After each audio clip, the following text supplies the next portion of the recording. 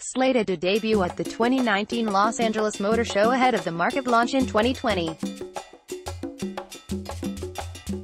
The four-door version of the 2 Series will also spawn an M2 Gran Coupe, built on the front-wheel drive platform as the 1 Series.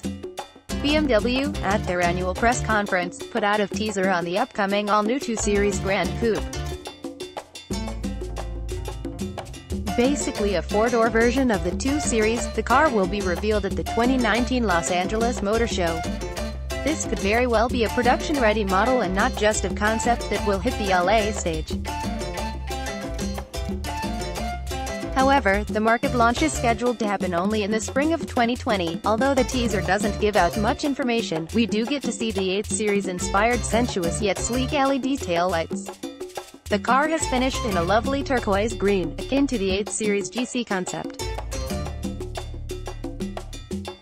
The presence of a proper door handle is a giveaway that this isn't a concept car.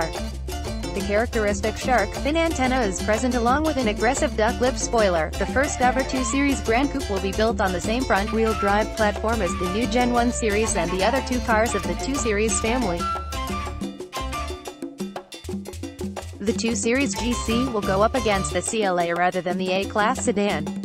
It will be positioned between the 1 Series sedan and the bigger 3 Series. The powertrain will be shared with the smaller 1 Series or the X2 crossover, but a full-blown M2 Gran Coupe is expected to come around as well. BMW has also confirmed